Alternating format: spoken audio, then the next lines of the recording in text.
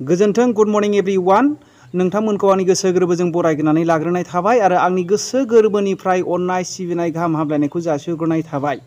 बे बुब्लियाव आं नोंथांमोननि गेजेराव लाबोनो सानदों जोंनि बिटिआरनि सीएम प्रमद बर' मानगोनां बिथाङा बुंदों जे जोंनि बिटिआर ओनसोलाव गोजोन थासारि फैबाय आरो जौगानायखौ बिथांमोनहा लाबोनो हाबाय होननानै। आंनि नोजोरावथ' बिथांमोनखौहाय आङो जौगानायखौ लाबोनो हानाय नुवाखै आरो सान्थिया माब्लाबाबो फुलफिल जानानै फैयाखै जोङो बेखौ नुयो। जायनि फलावबो दिनै बिथांमोना थगाय थजि रन्जन दैमारि सारखौहाय जेलाव दोननानै बिथांमोनहा दिनै रायजो खुंगासिनो दङ। बेबायदि नोजोरजों नायोब्ला माब्लाबाबो जोंनि गेजेरावहाय सान्थि सुक्तिखौ जोङो नुनो मोनाखै आरो सान्थिया गिदिंनानै फैफिननायखौ जों नुनो मोनाखै। मानो होनोब्ला गोबांथार सिगनेटरि आरो गोबांथार बिर जोहोलावफ्रा दिनैसिमबो जेलनिफ्राय उदां जानायखौ जोङो नुनो मोनाखै। दिनै जोङो बुंनो थाङोब्ला गोबांथार कमेन्ट खालामनायखौ जों नुहुरो। दिनै सान्थि सुक्ति जादोंब्ला प्रमद आरो फेरेंगा आरो गबिन्दा बिथांमोननि थाखायसो सान्थि जादों। मानोना बिथांमोननि न'फ्रा मोजां जाबाय, बिथांमोननि बेंक बेलेन्सफ्रा बारा जाबाय, बिथांमोननि सम्पतिफोरा बारायबाय। नाथाय बिटिआर ओनसोलाव थानाय सुबुंफोरनि सासेबो साधारन सुबुं आइ आफा गरिब दुखि सुबुंफोरनि गेजेराव जोङो डेभेलपमेन्टखौ नुनो मोनाखै। जाय साफा सानै बिथांमोनहा दान होदों, अनसुंथाइ होदों, दखानफोरखौहाय फेदेरनायनि 5,000 होननानै, नाथाय बेखौबो सोर मोनदों? रायजो राजाफोर। आंनि नोजोराव जायफ्रानाखि दखानावहाय सासेबो जिरायफेरै, दिनैहाय मैगं दायसे फानफेरै बेफोरबायदि सुबुंफ्रासो मोननायखौ जों नुनो मोन्दों। बेबायदिनो साबसे दिनैहाय गामियारियावहाय जौ फानग्रा मानसिफ्रा दिनैहाय सोलायनानै मैगं फानग्रा आरो मोजां बिजनेसमेन खालामग्रा जानो हादों। सासेखौबो बिथांमोनहा डेभेलपमेन्टखौ खालामनो हानायखौ आंनि नोजोराव नुनो मोनाखै। नोंथांमोना मा नोजोराव नुदों? आरो प्रमद बर' मानगोनां बिथाङा नरेन्द्र मदिजों एनडिए सरकारजोंहाय एलायन्स जानानै सरकार खुंनाय लोगो लोगोनो बिटिआर ओनसोलाव बा बिटिसि ओनसोलावहाय गोबांथार डेभेलपमेन्ट जाबाय होननानै बिथाङा ससियेल मिडियानि गेजेरजोंहाय बुंदों। नोंथांमोनहा नोंथांनि नोजोरावहाय नोंथांमोनहा मा नुदों? नोंथांमोनहा कमेन्ट खालामहर। आंनि नोजोरावथ' माब्लाबाबो डेभेलपमेन्ट आरो सान्थि परिबेस जानानै फैनायखौ जोङो नुनो मोनाखै बा आङो नुनो मोनाखै। नोंथाङा नुबाय नामा? कमेन्ट खालामहरनायनि गेजेरजों बुंहर। आरो प्रमद बर' मानगोनां बिथाङा मा बुंदों नोंथांमोनहा खोनासंनानै नायलांदो। Also, the main person who is behind the UPPL, and he is also a key ally for the growth of the NDA in Assam. First of all, Pramod Boroji, welcome to NewsX. Thank you for joining with us. Thank you. As you are preparing for this upcoming elections, you have fielded a candidate who is a former MCLA as well as the district president of your party in that particular district where the elections is being held. What were your thoughts and decisions as a party behind fielding Mr. Nirmal Brahma for this particular seat? This by-election is only for like 1 year, 1.5 years. So the Sidli constituency was owned by our party in last assembly election, and the candidate, I mean the MLA who elected in last assembly election in 2021, he is again selected for the MP candidate. So congratulations, your first seat, I think. Yes. As in the parliament. Yes. How is it like seeing UPPL representing in the parliament? Was it always your dream? Yes. See, it is not only UPPL but the voice of Lower Assam and voice of the Bodo heartland and Bodo community as well. It is always important because in this region, we have in the council area more than 3.5 million Yes. population, and it's a huge number. And also this region is underdeveloped, and the region of this excluded from development process. It is because of more than 3 decades of movement, social movement, political movement, arms movement. So the development process was not in a continuous process. So there was disruption in between. So there is disparity. You can see like in infrastructure development and other development. So one member of parliament is very important, yes, to highlight the issues people face by this area, which is a border to Bhutan also. Yes. And it is just behind the chicken neck. Yes. So there are lots of issues for why we need this MP. And the young boy, I mean the young leader, the Joyanto Bosumutari, he who was for MLA, now he is the MP. So we have selected Nirmal Kumar Brahmo. He is a senior leader of the party. Yeah. Though he is leading in the district, he is a senior leader of the party and very very simple. Yeah. From all sides, his behavior is very good and very active, hardworking. So that's why, and mature also. So tell me about one thing. You are a key ally of the NDA in the Northeast. You have delivered the promise that the Lok Sabha seat will be won by the UPPL, and you have delivered that promise. In Northeast, we see a lot of regional parties are in partnership with the NDA. There are times where these parties have had their share of disagreements as well. If you look at Meghalaya, if you look at other states like Nagaland and Mizoram.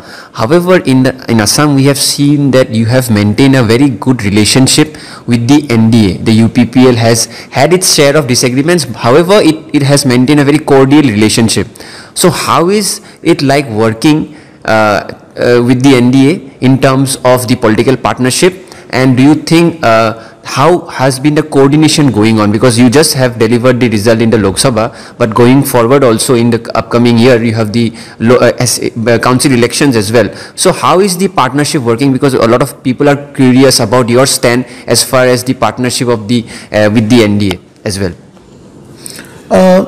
It is good, we are maintaining a good relationship. As you have mentioned, the other states of Northeast, their status, their political objectives are quite different from us, and we are just coming from long revolutions, from long-term movements and sacrifice. So now our parties, we signed an accord on 2020, but it is known as Peace Accord. Yes. And it was signed in presence of Honorable Home Minister Amit Shah ji. And after signing the accord, Honorable Prime Minister visited Kokrajhar. Yes. In 2020. So after that, the whole scenario and whole situations, started transforming in Bodoland regions. It was like a hopeless situation. Now all people are hoping for something. Yeah. So we have an agenda. Yeah. And they are already running their states. Their level of thinking is at different level. So what politics they are doing now in their particular states, it's depend on them, how they are going to address the issues of their people and also fulfill the aspirations of their people. Our issue and our status is completely different. Okay. What our people want now is the implementation of the Boroya Accord, sustainable peace, security among people, and also resolutions of all conflicts that happened in the last couple of decades. So we are addressing those issues, and at this moment, NDA as NDA, the main objective of the NDA in the country under the leadership of Honorable Prime Minister, he is thinking of the different level of politics, like what he is saying ki Viksit Bharat, now Azadi ke Amrit Kal. This time he is saying it's Amrit Kal, and his agenda is making India a superpower, economic superpower, which was previously previous leader, they could not even thought of that. They were just leading the party, leading the government with as usual agenda. Do you think it has improved what you talked about just now, that peace is the main agenda when you form the government? do you think with the NDA along with your government, it has become easier for you to implement the peace initiatives, because Union Home Minister has been monitoring the BTR situation. He has also been there for the signing of the Boroya Accord. So do you think it has become easier for you to implement the peace initiatives because of the directives and also leadership of PM Modi and Union Home Minister Amit Shah? Exactly. I must say they are very positive. In my 30 years of activism, I have seen lots of leaders in our country, right from the Pandit Jawaharlal Nehru ji as a first Prime Minister till Pradhan Mantri Narendra Modi ji. So many leaders has taken the responsibility to lead the government, to lead the country. So the power of taking decisions, the decisive mind, that should be with leaders and understanding the issues.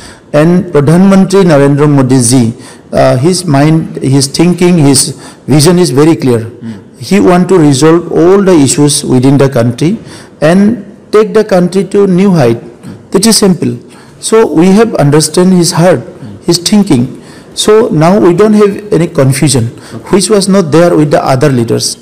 For example, in case of Assam, right from Honorable Gopinath Bordoloi, at that time he was Just give your viewers a context. Gopinath Bordoloi was the first Chief Minister of Assam, and he was also there as the Premier before partition, and sir is talking about Gopinath Bordoloi.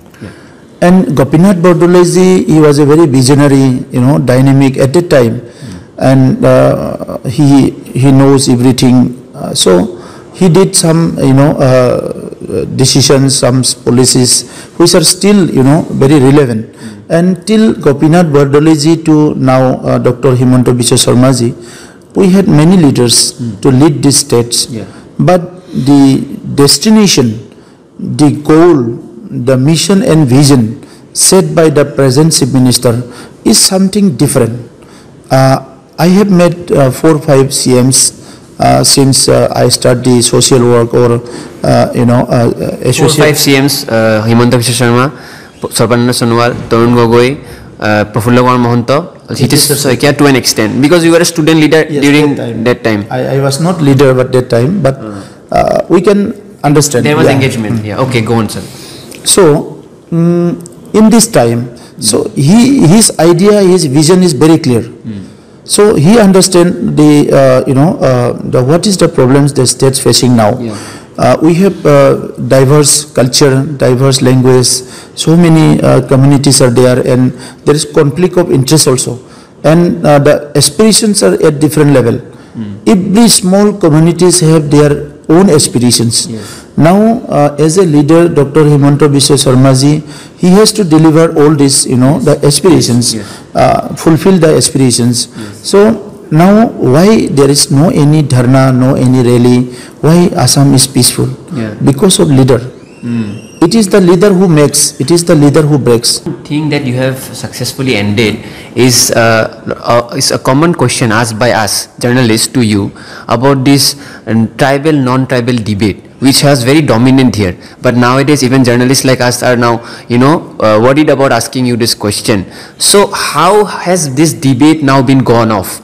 Because earlier the bigger issue was whether it is the Boro majority versus the other communities, but nowadays that topic and that narrative has gone out. It is a very different, it's a different discussion now. Nowadays people are asking you whether you have done development or not.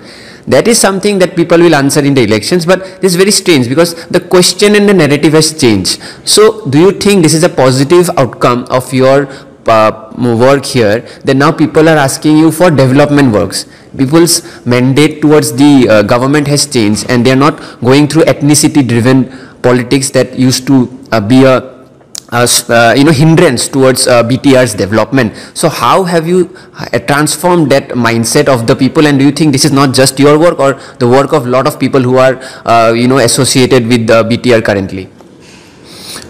Yes, the peace was our main agenda, and all section of people, all communities, as a human being, our instinct is not violent. We don't, your behavior, my behavior, across the community line or any line, human beings are not violent. Yes. It happens for many reasons. Not only in our regions, in different part of the globe, still you can see the wars are going on in some countries. Yes. So, with my limited understanding and knowledge what I have acquired, now I am of the opinion, like in last century, if two countries were enemy, in this century they become friends. If any two countries, they were friend in last century, they become enemy now. Exactly in the local level, if you see, within the state, within the country, within the district, within the village, we have that kind of conflict were there. So just coming, when their transformation were going on, that new education, new society, from traditional to constitutional, from unconventional to conventional, that transformation was happening that time. Yes. So at that time there was casteism. Yes. People believe in caste, color and many things. So that time people could not understand. So the classification was there. So our people, tribal people, they go many times, they feel humiliated, isolated, neglected, deprived, suppressed, oppressed. These words were used by our former leaders. We were suppressed, we are oppressed, we are neglected, we are anytime deprived. This kind of feelings were there, and it was genuine also to some extent. I also faced.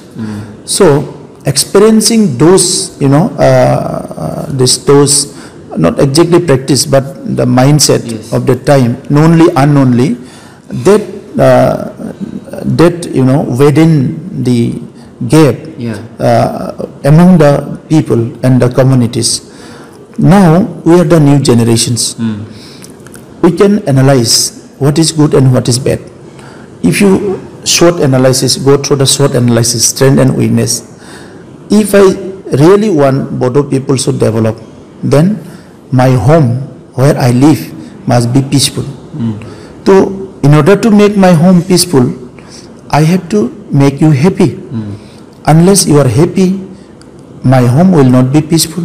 So we have 23 communities here in Bodoland. Like a country only, 23 communities. In last 20 years, I am activist for last 32 years. But 20 years, very seriously and very minutely, I am looking the whole things. And all communities, they have problems, they have grievances, they have aspirations. So I cannot, fulfill their aspirations sitting in the council office. Thus, the aspirations is very high. Sometimes it is, the limit is the sky. But they don't know whether it is, it is possible to fulfill or not, whether it is within the constitutional framework or not, whether it is within the law or not. So now I have started, as soon as I joined the office, I started talking with them, because I knew that this community has the aspirations which is, this much, and it can be fulfilled. Now I am trying to address this issue.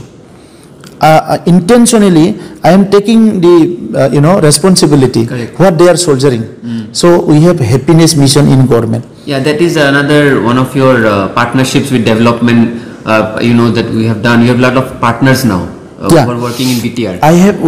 These development partners are working to implement these missions. We'll come to that. But since you talked about this issue, I am coming to that. This issue is the third party intervention. Now, as long as you hate me, as long as you don't like me, you are angry with me, so you don't want to negotiate with me, reconcile with me, I have to find out the reason. If there is some reason which is very justified that you should hate me, then it will continue. If it is not justified, so we can reconcile it. Now we had conflict with Adivasi. Now there is no conflict. I am talking frequently with the Adivasi organizations. So like my Bodo organizations. So with other Rajbanshis. Now I am discussing with the Rajbanshis. So you mean to say that there is a attempt to approach and mitigate the gaps that were earlier there, right? That's it. That's it. Yeah. So I'll ask you two more questions because you are also unwell and you are campaigning extensively. One political question and one governance question. Let's come to the political questions first. At a time when NDA is fielding its 5 candidates for the by-elections, there is a problem among the opposition. The Congress president, who is also the president of the opposition alliance, has resigned because of a particular seat, which is the Bihali seat, where they wanted an opposition candidate which was not from the Congress party, but now the Congress is fielding its own candidate. So only for 5 seats they are fighting, and there is an upcoming assembly elections coming in 2026 where they have to fight for 126 seats, sorry. So do you think the opposition unity is questioned here? Or do you think the opposition unity can give a problem to parties like UPPL, AGP or BJP? No, when you have confused mind, you cannot take any decision. Now the opposition team, they are very confused and they are coming from different ideology. And some have their own ideology and some doesn't. So issue is that as long as you are confused what to do, why to do, how to do, so your every decision will be not correct. So that is happening. That's why they have to reconcile among themselves. They won't create any problems. There is no problem for the NDA parties. I don't think, because our Chief Minister Dr. Himanta Biswa Sarma ji, which is not only leader of Assam now, he is liked by all the people of India. So fortunately we are under him. We are in Assam. So his political expertise, his political understanding will not leave any room for them to come in contest. Still as long as there is a the space, they will speak their words. So I'll ask you the last question. First of all, I'll give the context to our viewers that BTR region had its fair share of insurgency, its fair share of problems. There was also one time civil war happening here. But in 2024 and even in previous year, we are seeing Durand Cup competitions being held in BTR, wherein football teams from across the country, these are popular football clubs coming and playing here. The sports culture is on the rise. I have seen girls from Nepal also. So I have seen girls practicing boxing in different districts of BTR, from Udalguri, from other places. So this change of mindset, how do you see happening here? How it happened here? Because we talked about how national games in Assam changed the entire insurgency scenario of Assam. Do you think Durand Cup and competitions like Durand Cup will decide the destiny of BTR? Definitely. We have to open BTR for the people. As you asked previously, you mentioned one thing, that we are engaging some other partners. That is third party intervention. Yes. When I and you doing a business and we cannot run the business, grow the business, then if we take some expert opinion, then definitely you will go to a new direction. Yes. Exactly what happened in 17 years of role by Hagrama Mohillariji, the previous chief. He had no any out of box thinking. He was not innovative. He was not creative. As a man, he may be good, but he was not creative. So he could not address those issues which were very important to address that time. Now I, as a student activist for a long time, and I had the opportunity to study so many things and exposures with the people also. Not even though I am not going to abroad, I have exposure with the issues in the country. So I had this opportunity. So now I am direct doing this from my side. So the Durand Cup, the Santosh Trophy, and International Knowledge Festival where Mohammad Yunus were also guest. So now the interim Prime Minister after Sheikh Hasina has left is Mohammad Yunus, who came to the Knowledge Festival in BTR region. And he interacted with you as well, I think. Yes, he came to my residence. Yes. We had lunch together. Yeah. We visited in our Kokrazar Government College, Rangia College, and so many places along. And I had 2 days, a good time to discuss with him. So, we opened the borderland for the people of the world so that they can come. If they can come, then they will not come along physically. Along with them, knowledge, ideas. Knowledge sharing. Do you think knowledge sharing is happening to these development partners, because these flagship programs are testimony of that? Yes. So we have now 36 flagship programs. We are trying to collect all the issues and grievances of the people and address with the best solution as the world people are doing. Because at the time now, as we know, that there is a Google, there is a every opportunities are there. So now it is very very good opportunities we have from technology and all sides to resolve our problems. So we are just in last 4 years. Our government is going to be 4 years on December. So in these 4 years, we have almost mapped the all problems and issues, and we have addressed almost all the issues. May not be 100%, correct, but to some extent, to some part, to some portion, we have addressed the difficult and toughest issues which were ignored by the previous.